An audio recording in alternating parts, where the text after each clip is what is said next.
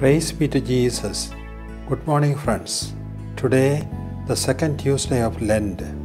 Readings are James chapter 5, verses 1 to 6, Gospel of St. Luke chapter 18, verses 18 to 30. St. James says, "You rich people weep and wail for the miseries that are awaiting you. Your riches are rotten, clothes moth-eaten, silver and gold rusted. You have laid up treasures for the last days. You did not pay proper wages to your workers. You have condemned and murdered the righteous. You lived in luxury, leaving others to live in abject poverty." Chapter 5, verses 1 to 6.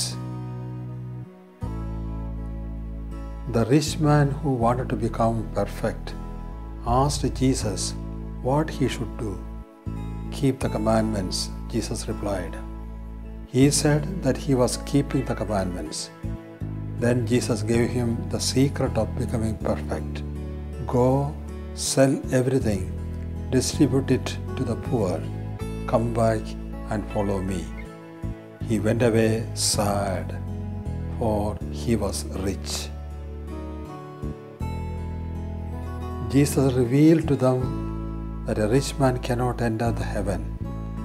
Matter enslaves the spirit. It is no more free, but a slave of riches. The person would perish unless liberated from the clutches of material possessions.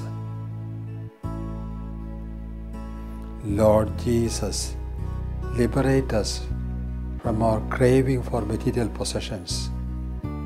Give us the grace to place our trust in you and to be satisfied with the minimum necessary material possessions. Lord, give us a spirit of poverty that we may be worthy of the kingdom. Amen.